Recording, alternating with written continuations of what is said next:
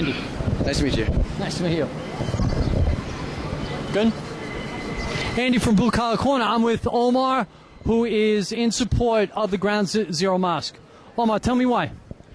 Well, Islam is a religion of peace and tolerance, and to say that putting a mosque here would in some way support terrorism or in any way be, disrespectful to the victims of 9/11, I'd like to remind people that Muslims died in 9/11 as well. I mean, there's 1 billion Muslims in the world, and you can't say that all Muslims are terrorists or all Muslims are against peace just because a few are crazy and radical. It's the same as saying you can't put a church in Oklahoma City because Timothy McVeigh was Christian and bombed, the federal building in Oklahoma City. It just doesn't make sense. Okay, can I stop you?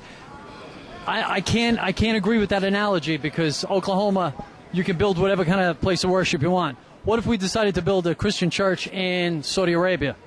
What would happen? Well, okay, so this... You know what I mean? You realize Yeah, I understand what you're saying, but we are in America, not Saudi Arabia, and America is founded on freedom of religion. That's why the Quakers came over. Agreed. And so in America, how can you be hypocritical and say, we'll let you, be free to practice your religion, and then, you can't build a mosque here? I mean, as it's a mosque. It's not... It's a peaceful place of worship. Okay, and I appreciate people who feel that way. Yeah. But my thing is, Islam is more than just a religion. I mean, any Islamic country, it's almost as if it's a combination of political hierarchy and religion. And it's the only religion that has that quality. I think that's why, people are having a problem with it.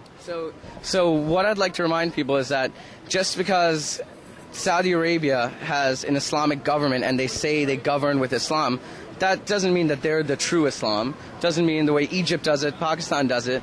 I think one of the big qualities about Islam is that it's a very personal. I think all religions are like that. It's very personal. You decide what you want to do, and just because some government decides to practice it that way and decides and makes all these rules does not mean that's true Islam, number one.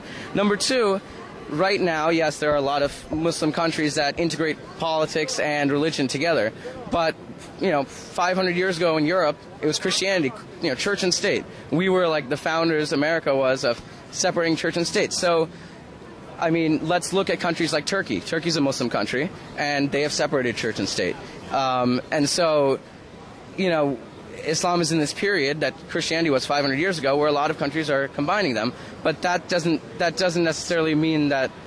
I mean, I could say the same thing about Christianity and say that, Christianity is more than religion because in the past there have been countries that put politics and religion together. It's not a fair.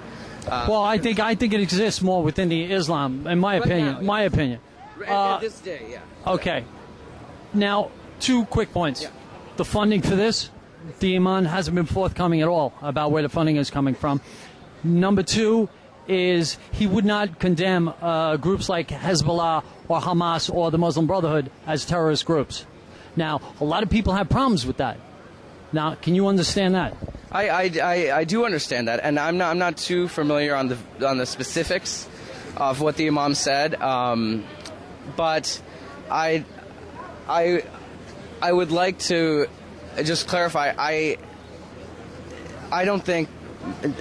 I mean, I'm sure most Muslims, the majority, are peaceful, loving people. I mean, there are just a few radicals in the world, a few, a couple thousand, 100,000, whatever it is, out of 1 billion. And so we need to put this in. We need to put this in context and realize that yes, there are some radicals, but don't let what they do affect your judgment of the entire population.